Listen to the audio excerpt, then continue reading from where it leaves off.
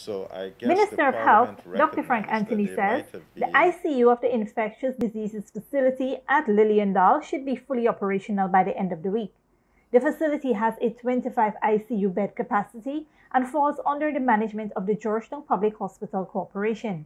The minister explained that when completed, the facility will greatly increase the GPHC's capacity to treat COVID-19 patients, saying, "We have another area where we have operating theater and some other spaces for recovery and so forth.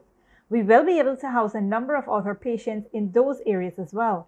The intake area where people would have to come in when they're sick, we're still working on that section, and that would require a little bit more time for completion.